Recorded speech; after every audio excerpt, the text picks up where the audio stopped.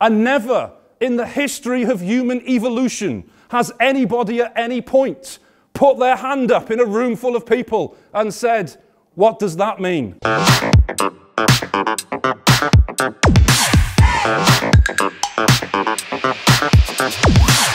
Good morning, Chester BNI. Good morning. Fantastic. What a lovely audience. You are all so much better than last week's. Do you know the joke in that is, whenever they say that, you're all so much better than last week's, it's because it was the same audience as last week's. They record multiple episodes on the same day. So now you know. And you are the same audience as last week. You are in the gag. So what we are going to do today is we are going to play a game. No. We are going to play a game. That's better. We are going to play a game of Guess the Acronym or Initialism. It's a game we haven't played in Chester BNI for 6 years. So I probably should recap on the rules. Would that be okay? Yes? Yes? Who said that? Who wants the rules? You always love the rules. You love the rules. Guess the acronym or initialism. As always with this game, I will explain what an acronym is, what an initialism is, and what the difference is between the two. An acronym is a word made up of the first letters of other words, such as TARDIS from Doctor Who. TARDIS. Does anyone know what TARDIS means? No, just me. Fine. It stands for time and relative dimensions in space. TARDIS.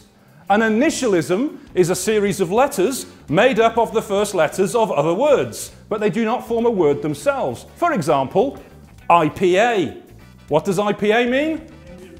Now I found my level. Indian Pale Ale. Thank you, Paul. So what we're going to do is I am going to give you 5 acronyms or initialisms. How many? 5. You are not to shout them out. You are not to confer. You have to write these down on the sheet in front of you. What do you have to do? Write them down. Are you ready to play? Guess the acronym or initialism.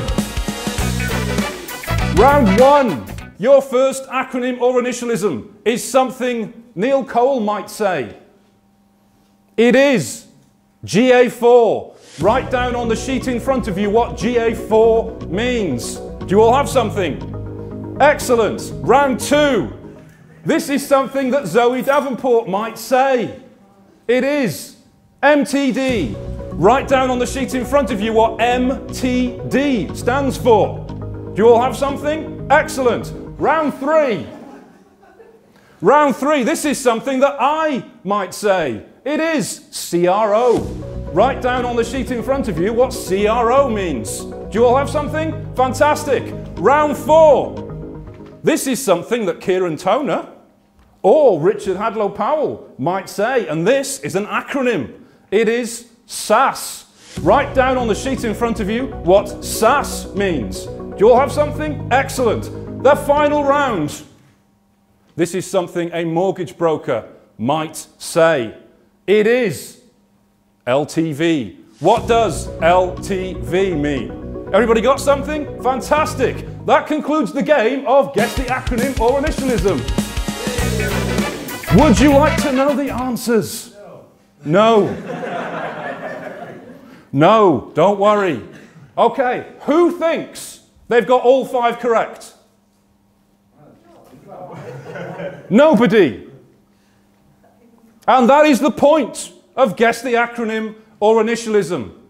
If you use acronyms or initialisms that are specific to your industry, you may know what they mean. Your team may know what they mean. Your clients may even know what they mean. But your referral partners won't necessarily have a clue. So if you stand up in a BNI during a 60 seconds, during open networking, during a 4-minute launch pad, during a 10-minute featured presentation, or in one-to-ones, and you mention acronyms or initialisms, other people will not know what you're talking about. And never in the history of human evolution has anybody at any point put their hand up in a room full of people and said, "What does that mean?" Because we all assume everyone else knows what it means. And we're the only ones that don't. So when you are doing your talks, when you are having your one-to-ones, avoid acronyms and initialisms, because if we don't know what you're talking about, there is absolutely no way we can refer you. Now, would you like the answers? Yes. I know the answer. I am not going to give you the answers, because that is not how Guess the Acronym or Initialism works. If you want to know what they mean, you need to have a one-to-one with the members that I mentioned. Thank you. You've been a fantastic audience, and I'll see you in 6 years' time for the next edition of Guess the Acronym or Initialism. Yes.